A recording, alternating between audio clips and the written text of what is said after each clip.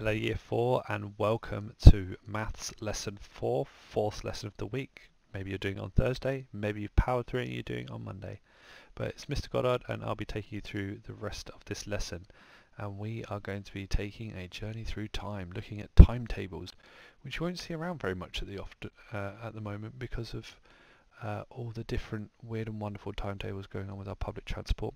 But we're going to take a look at them anyway because I'm sure that they'll be back. First of all, we have the quick maths, so now is the time to pause the recording, try and do these as quickly as possible, getting every single one right, and once you're done, unpause and we'll go to the answers. Okay, here are your answers. Quickly mark your work. You're going to want to pause the recording again and just quickly check through and make sure you got every single one right. If you got any wrong, try and check to see how you got them wrong, what mistake you made. And then we'll move on to the main part of the lesson. Okay, we are going to be looking at timetables, and our first timetable is we're looking at a bus timetable, and we have got a very funky looking bus timetable here. First few things I think is really important to realise is that actually this is talking about three different journeys.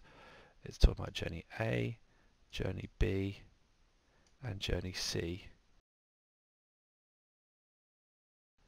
And travels down to the bottom. So this is the direction the bus is travelling, and then there are 4 stops, and it stops at each one of these. So you have the beginning stop, Mill Road, and then you have the end stop, Fulwood, and then you have High Street and Pittsmore in between.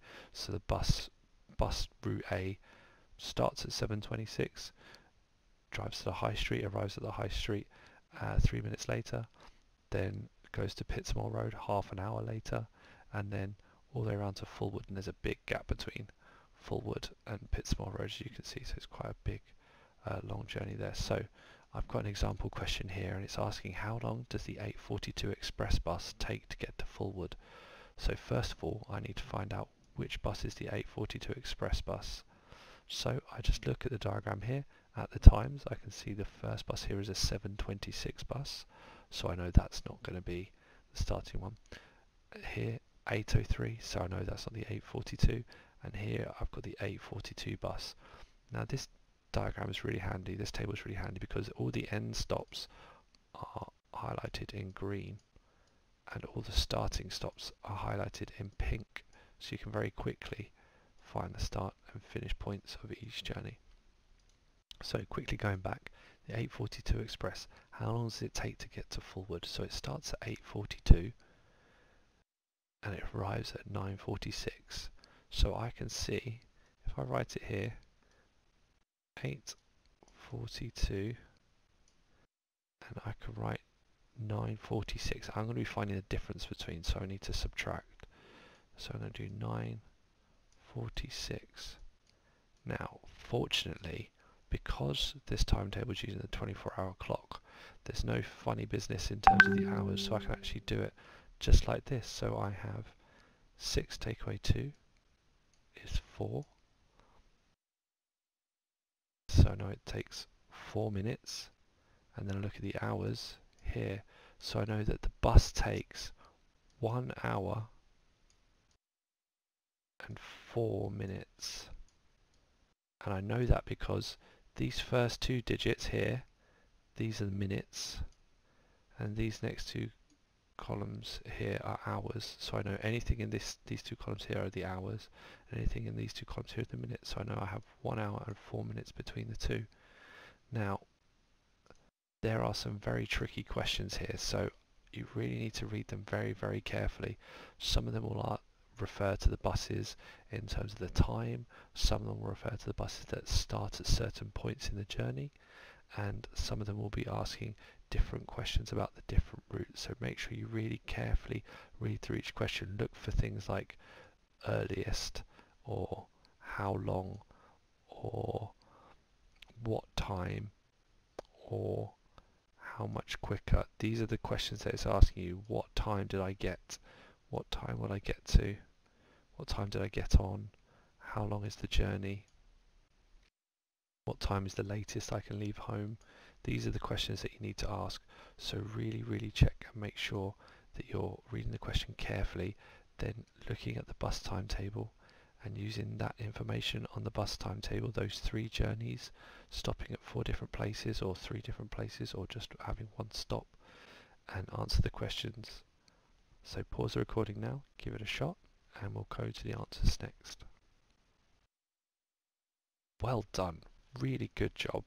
So I've got the answers on the page for you here, so pause the recording again, quickly check your answers and just check that you've got everything right.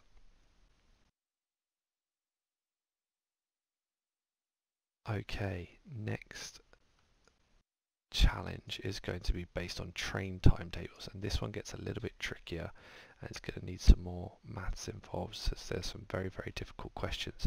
Very similar to the bus timetable in that you have 3 journeys. You've got journey A, journey B and journey C, and the journeys travel in this direction, so you have your start time up here, and then at the bottom here you also have the destinations, the end here.